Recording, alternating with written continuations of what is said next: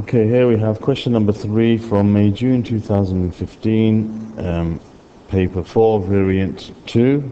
I'll be answering part A. Okay, and then one of my students has requested to answer part B. I guess he wants to go on YouTube, no problem.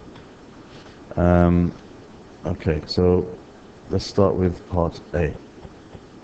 On the first this is a question. On the first part of a journey, Alan drove a distance of X kilometers and his car used 6 liters of fuel. The rate of fuel used by his car was 600 over X liters per 100 kilometers. So the rate of fuel used by his car was 600 over X liters per 100 kilometers. Okay, that's the rate of fuel used by his car. Okay. I've got to plug my pen in, sorry. There we go. That's better. Okay. So now, okay, that's better. Okay. So the rate of fuel, as I said, used by his car was 600 over X liters per 100 kilometers. Alan then drove another X plus 20 kilometers and his car used another 6 liters of fuel. Write down an expression in terms of X for the rate of fuel used by his car on this part of the journey. Give your answer in liters per 100 kilometers. Okay, so what I'm going to do first is I'm going to see how they got to this expression which they have given for the first part. Okay, they told us 600 over X liters per 100 kilometers. So you see that he's driven X kilometers and he's used 6 liters of fuel. Okay, so they want to know how much fuel he uses per 100 kilometers. That's what this means. This means the number of liters used for every 100 kilometers. So we want to know in 100 kilometers how much fuel did he use. And you can see that when you want to find what this X is, no, I'm not going to call it X. That's a very bad idea. We're going to call it something else. Let me call it Y, because there's already an X here. X is not the rate of fuel used per 100 kilometers. X is the distance that he's driven, right? So I'm going to call Y, okay, the rate of fuel per 100 kilometers, okay? So that's the amount of fuel he uses in 100 kilometers, and this is the amount of fuel he uses in X kilometers. If I cross multiply, I'll have 6 times 100 over X, which is 600 over X. So this is how they came about with this. Okay, just to make sure that we're on the right tracks. Okay, so now I'm going to apply the same principle to what they told us. Okay, so I want to find in 100 kilometers how much fuel he uses. Okay, and I know that he's driven X plus 20 kilometers. Okay, and he's used 6 liters of fuel. So 6 liters of fuel. So now we can say that Y is equal to 6 times 100 over X plus 20.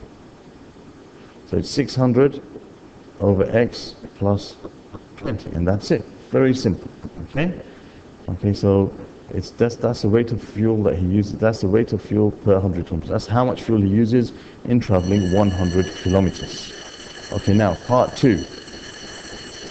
On this part of the journey, the rate of fuel used by the car decreased by 1.5 liters per 100 kilometers.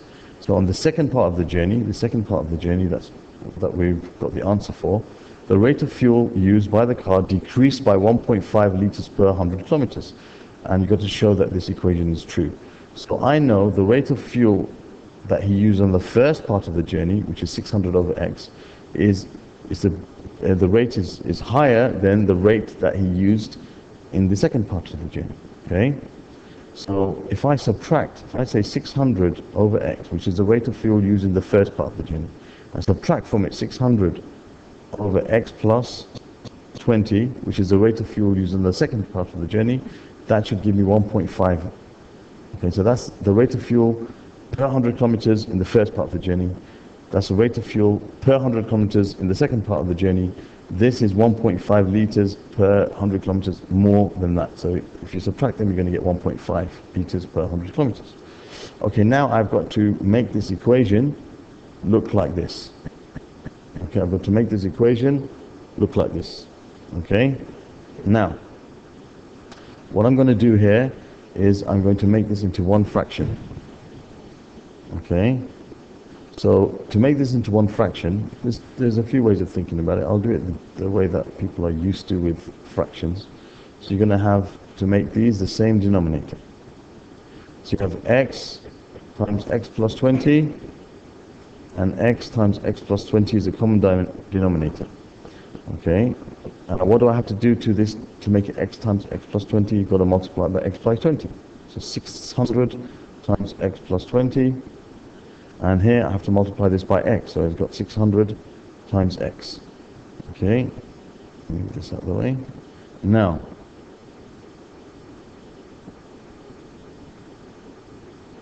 I can make this now under one denominator. Oops. Make this under one denominator, which is x times x plus 20. And I've got here 600. I'll just multiply it out. 600x plus, now 600 times 20, that's 12 and 3 zeros, 12,000. Minus 600x equals 15. The 600x and the 600 minus 600x will cancel. And now we're left with 1,000, well, 12,000.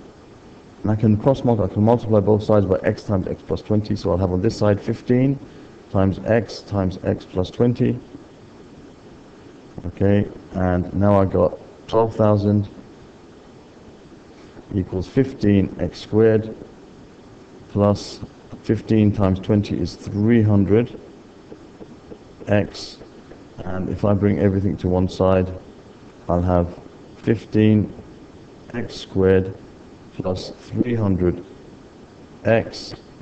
Sorry, not 15, it's 1.5. What am I doing? It's 1.5.